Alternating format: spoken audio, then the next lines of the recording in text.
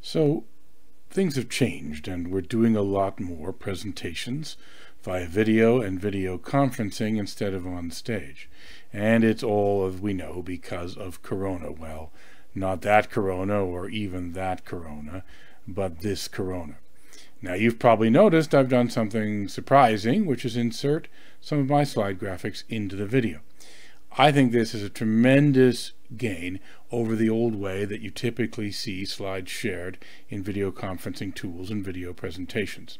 So I'm going to walk you through some of the options you have in doing that and let you decide what you'd like to do in order to jazz up the way you present.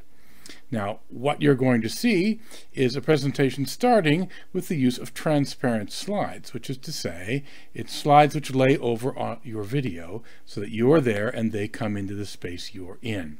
Now, this is being done with a tool called Prezi Video, part of the Prezi Next suite, and it's a presentation tool that's pretty popular with many presenters and alternative to PowerPoint. I'm going to show you later how you can do some of these things even with PowerPoint and the older Prezi and other presentation tools. Now, here's an example of a video or a clip I captured from a regular online presentation done by a friend of mine, and you can see they've put up her slides and she's just a very small box in the bottom corner. And that's not a very good way to make a connection with your audience. If you're a good presenter, it's not about your slides, it's also just as much about you. So let's look at what you might do in order to make transparent slides. So this Prezi Video tool you can download for Windows and Mac, and it creates a virtual camera.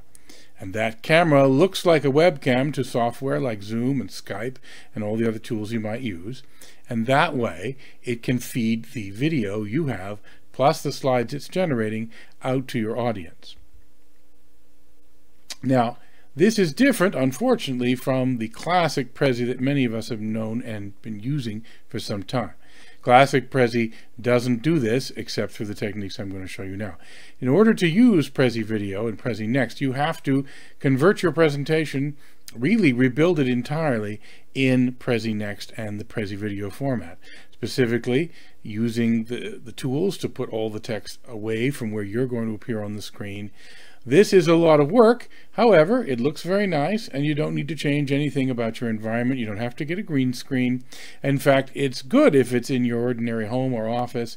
It shows your homey environment while at the same time looking slick and technical. But if you don't use Prezi Video or Prezi Next, if you already have presentations that have been built up in other tools, there are some other options by flipping this around and using classic green screen to put your slides on top of you.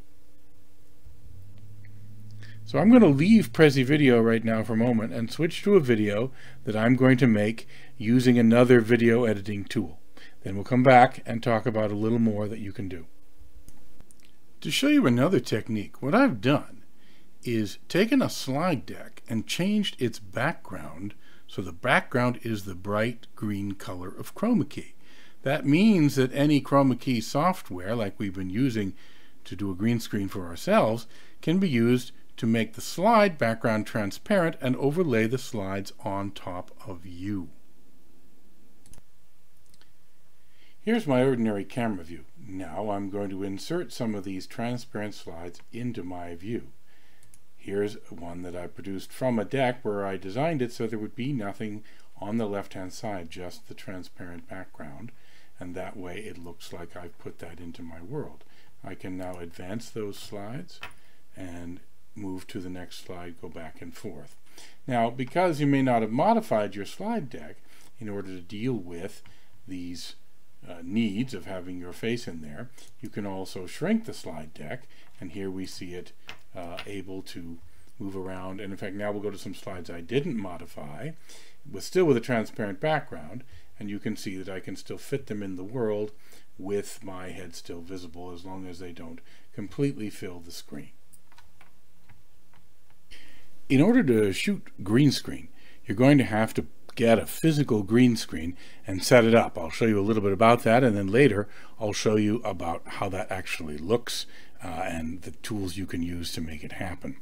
So you're going to have to buy the screen. Now you can get them on a lot of different websites and BH Photo and Amazon, eBay, and so on.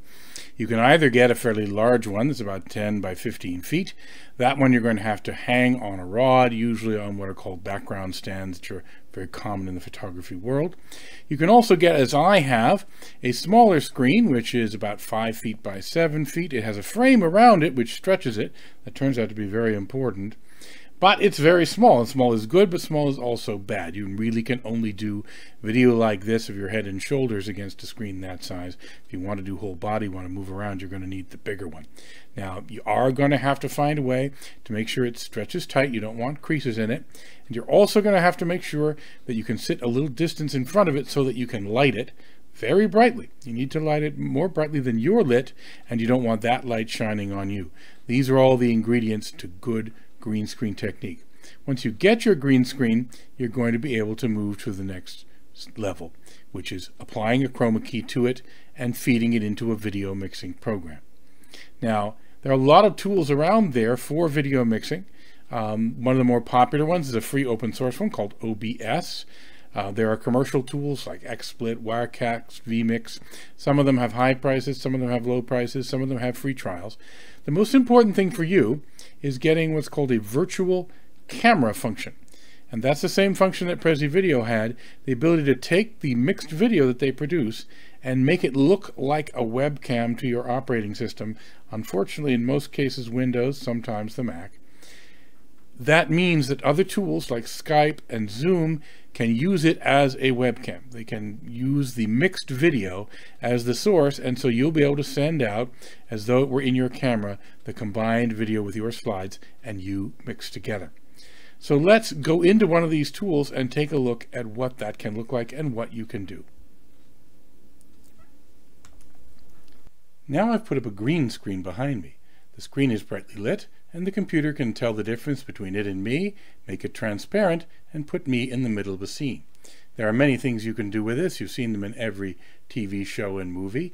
You can, of course, just put backgrounds behind yourself so you look like you're in different places. You can even have video backgrounds. This is a video shot through the wall behind me, making it look as though the wall is transparent and you're seeing what's outside my house. I also enjoy putting myself in strange places. This, for example, is after they've burned the man at Burning Man and everyone's dancing around him. You'll notice I've made my own video a little darker and redder to fit with what's going on there. Your real goal, though, is going to be to put yourself in front of your slides.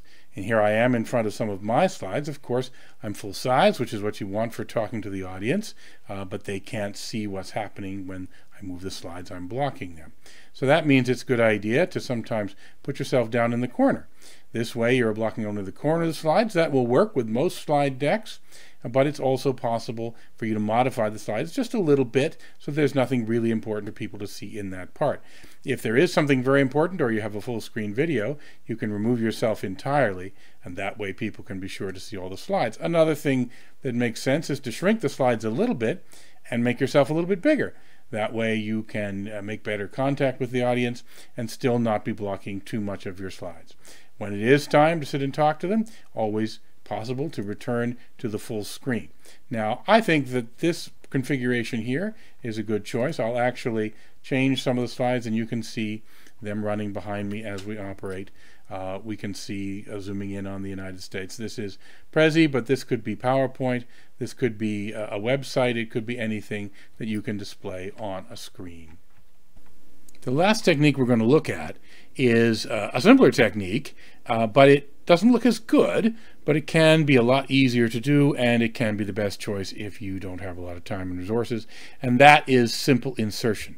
Mixing your video and the slides together by just taking one box of you and putting it with the box of the slides. You can shrink the slides enough so you'll both fit on the screen together. You don't have to change your slides at all. You can change your slides and leave an area in the slides to stick your video on top of, but ideally you don't have to change them very much, and you don't need a physical green screen or any change to your studio. You're just going to make your video a little bit more of a portrait video that takes only your head and put that into the slides in a way that people can see you and them together. So here we'll take a look at what that can look like as well. Okay, Now we're going to talk about using simple video editing with no green screen, no fancy tricks and modification of your slides to at least put your slides and you together in a better way. Here we're going through the OBS program. We're just showing me, and we can also of course select to show just the slides, which we can see over here. They're on my other monitor, and I can play and show the slides without my face, but that's kind of boring. We don't want to do that. We want to have me in there. So one thing you can do is put yourself in the corner. Here I've made a box for myself which is portrait shape rather than landscape shape, and that lets it fit together with the slides, which I shrunk a little bit. Now I still have some overlap with the slides. If it happens that a slide has something important in that area, I can always switch over and give people the entire slides, or I could have other views where this corner view of me is a little bit smaller. I could have other ones which are bigger. If I want to modify the slides and make them so that they don't have anything on the right hand side, they're in 4:3 style instead of 16:9 style, I could also do it that way. Now you can see this is not as flexible as having the green screen, but it requires a lot less work and a lot less changing of the slides. You can also of course make yourself so small that you're very unlikely to block the slides and let them be at full screen. Now here I am blocking a little bit, but it doesn't take much modification of your slides to make sure that there's nothing important in that bottom right hand corner where your face is going to be. Okay, that's it.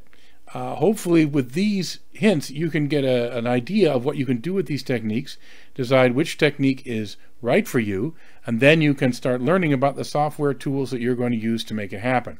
I didn't teach you about how to configure OBS or to use Prezi Video. Those are whole other lessons, and I'll write some text files up about that, and you can also find resources on the web. But from this at least you should be able to decide both that you really want to do this, because I think you do. I think just going with standard slides and tiny head is no longer going to be the way, and also what you're going to need to do in order to make it happen.